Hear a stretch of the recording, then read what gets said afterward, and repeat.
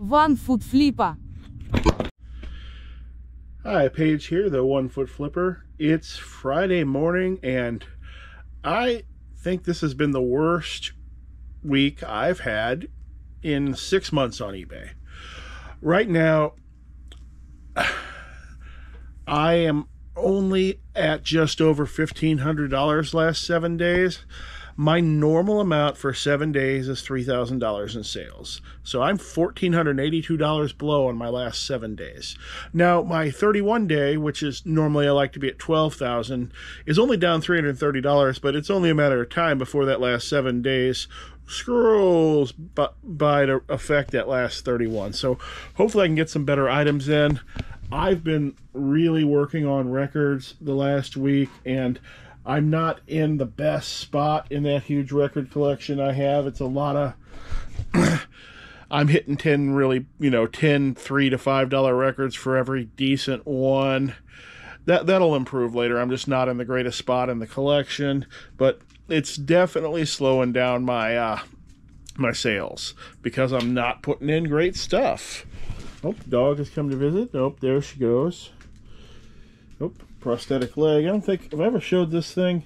Not wearing it at the moment. I wish I could wear this thing all the time, but my fake knee sticks out so far past my real knee that it gets in the way of everything. It hits everything, and the foot doesn't touch the ground when I'm in a normal sitting position, so pain starts to build up. And there is no fixing that unless they want to cut my leg off higher, and that's doctors and pretty much never approve that unless it's medically necessary, and since in my case it isn't, I'm just stuck with knees being in different spots. And I've got a quite cheap prosthetic leg. Cheap is relative, of course. Like this part here, the part that my leg goes into, that thing cost $8,000. And if I lose or gain any significant amount of weight, I've got to pay for another one.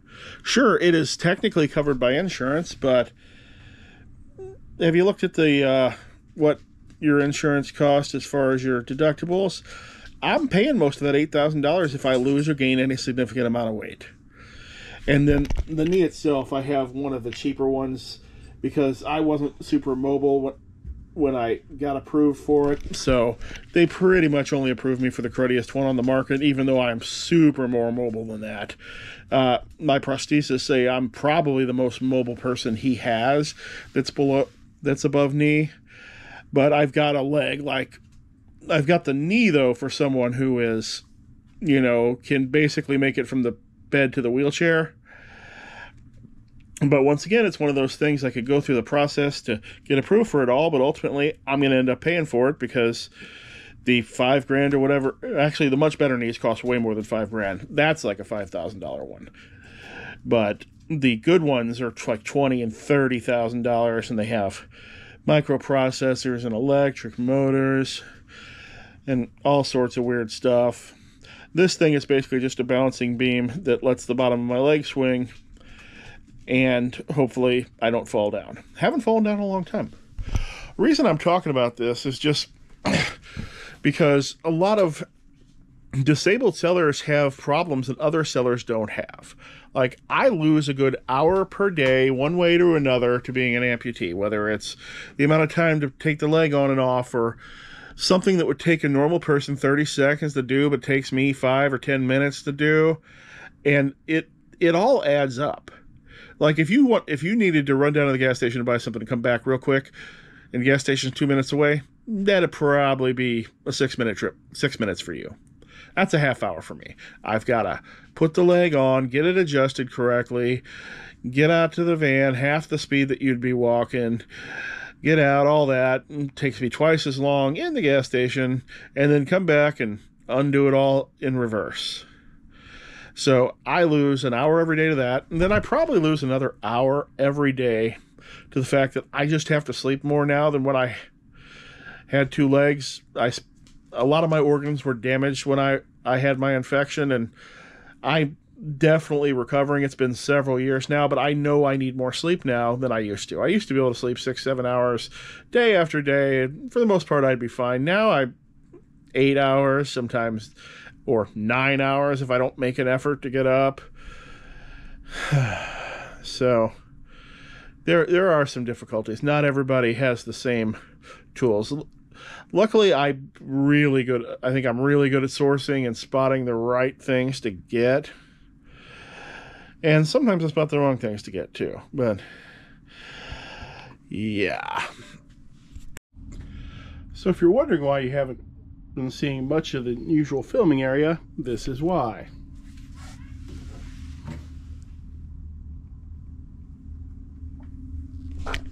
I can barely get back there. Okay, let's do some sales. It's Sunday at about 11:30. I've got about $800 going out, not counting a couple $100 in trading cards I shipped last night. First thing we've got here is an executive fly shooter, fly swatter, made in the USA, model 7620. Sold this for $19.99. Believe this was 50 cents or $1 pickup at the garage store. It does that. Came in a little box. This is not a fast sell item.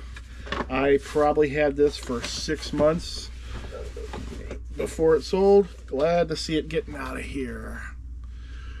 Sold a record album, Triumph, Never Surrender, $5.39.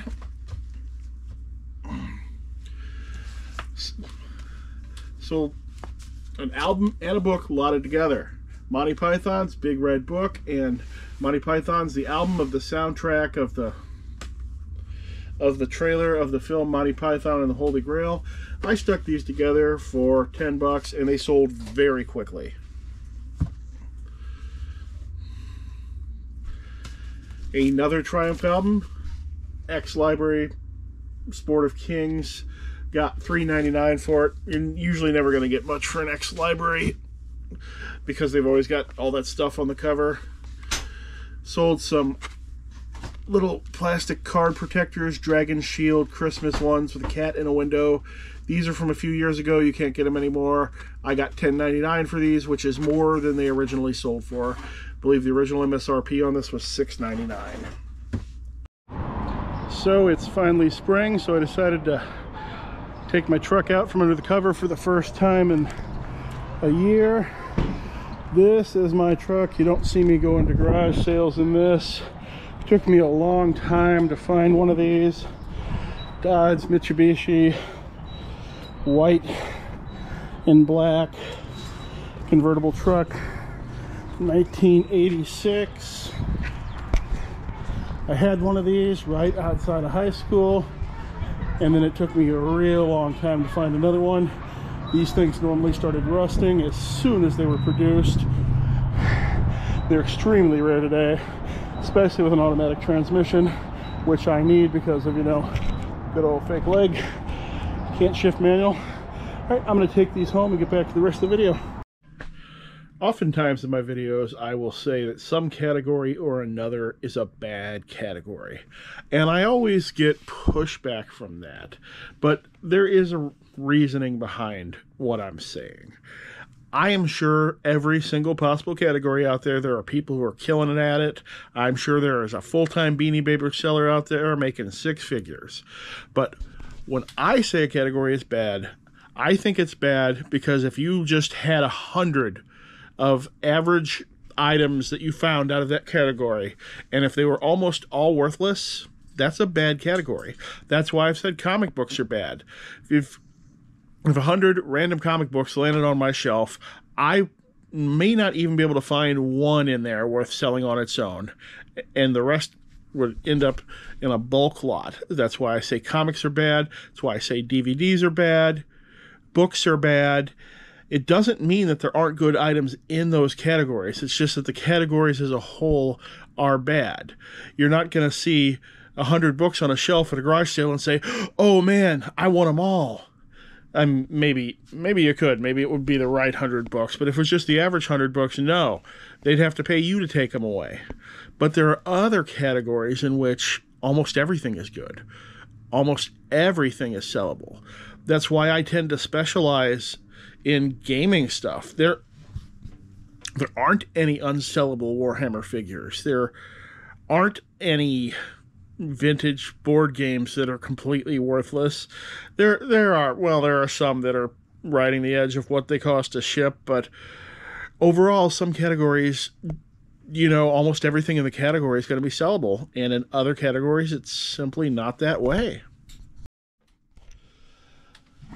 So in my last video, I was saying I was almost done with records. Look here, we got the Bee Gees, Children of the World. I bet that's not worth much of anything, despite the fact that the Bee Gees were an absolute hit machine. They just don't seem to get the respect now that they deserved, probably because they were too disco and not rock enough. That's going to be my guess, because that's usually what affects artists long term. If you're too soft, then people don't respect you later.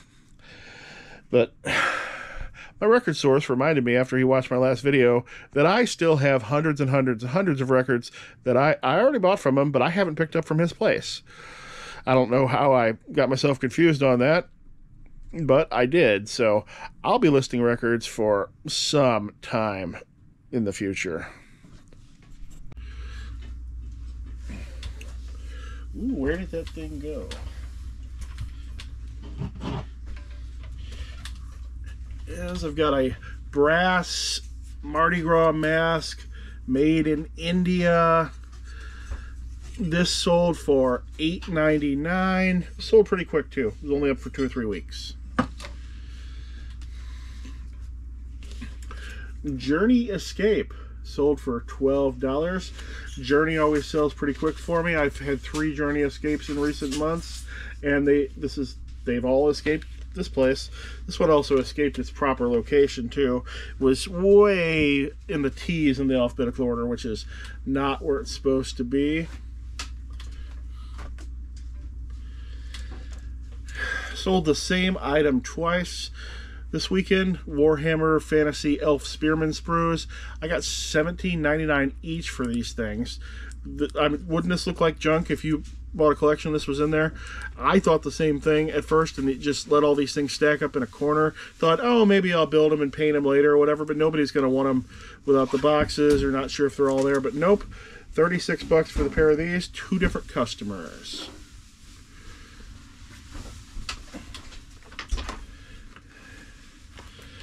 Oh my goodness, I get to feel like old school picker with all this Stampin' Up Whale Wishes. Sold for $8.99 plus shipping. Then more Stampin' Up for a total of $26.97. Same customer. Little pieces, set of 12. A lot of 32 various bugs and insects. My wife put this lot together. I don't like to sort through the stamps as much as she does. And a set of keys. This one's actually close to the heart and not Stampin' Up. Maureen bought those. And a totally separate Maureen in the same half hour bought this Stampin' Up Cat's Meow set. So you sell enough things and you'll find all sorts of weird anomalies like that. Two Marines buying almost the same thing in the same hour, but they're totally different people. Sold a Little Rascals buckwheat bobblehead. I'm just going to have to throw this up on the screen because I'm not taking it out of the box because a bunch of styrofoam always breaks off. This was a casino promo item. We've got Harris Casino here in my area, so these show up a lot here. They were made specifically for casino promo, so they didn't come from anywhere else. So, and they're not fast sellers, but they do always sell.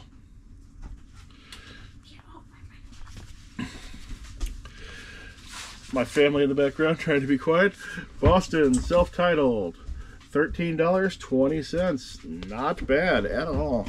The videos I'm putting in the record listings are really helping to sell them quicker. It's helping me getting higher prices on the better albums and helping those just $4 and $5 albums that take 6 months to sell much quicker. Did I miss one? Okay, we got Foreigner, self-titled, $9.99. No problem there. Steve Perry, Street Talk, $7.99. Moody Blues in Search of the Lost Chord, $3.99. I'd have hoped this would have been better, but I guess Moody Blues doesn't have the following that they once did. Young guys probably not getting into them.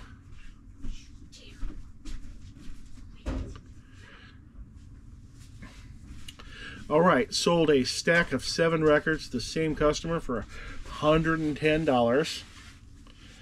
Got Pink Floyd, Dark Side of the Moon. Kansas, Point of No Return. I've noticed everybody lists this with both N-O in the title and K-N-O-W in the title because people tend to spell things wrong. Kansas, Leftoverture. Cheap Trick at Budokan. Cheap Trick apparently has a huge following in Japan, so there's a lot of imports of those and live Japanese shows and such. The Allman Brothers, Win, Lose, or Draw. The Ventures, Guitar Freak Out. And Neil Young, Decade. Now, somewhere I sold Weird Al in here too, and I'm not seeing where he's at.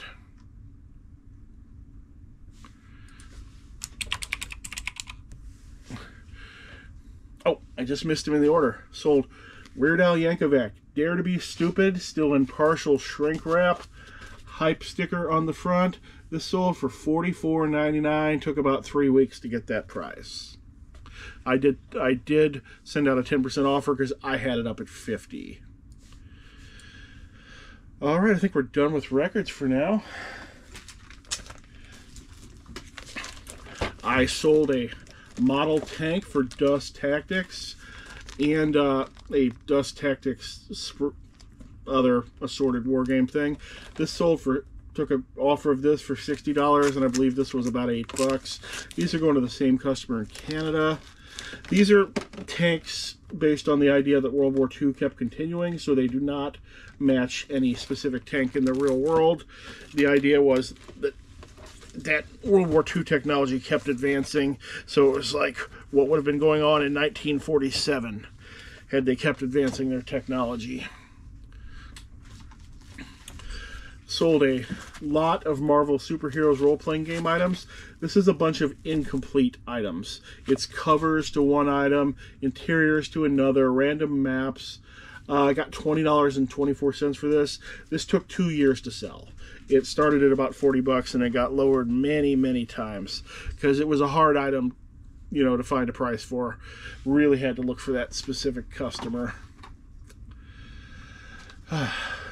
Sold a Star Wars First Order playmat. This is for playing cards, or can be a giant mouse pad for crafting.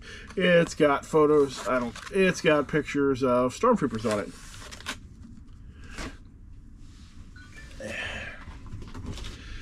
Sold a vintage GE clock radio, wood grain. This works. I got 1133 for it. These are, when these work, they're always great.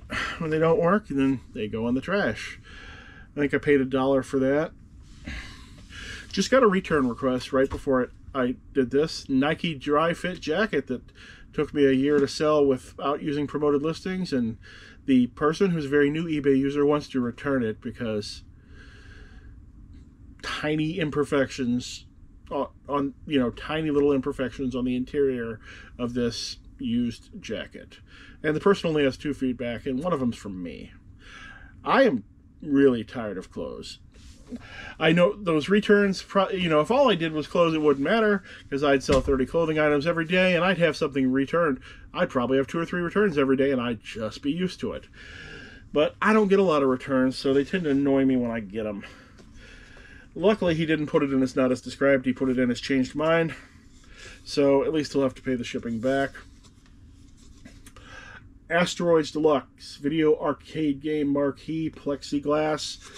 This came off an actual Asteroids Deluxe machine that I purchased at a live auction for $10 about 10 years ago. It was extremely water damaged. It was absolutely a goner. And the only reason I was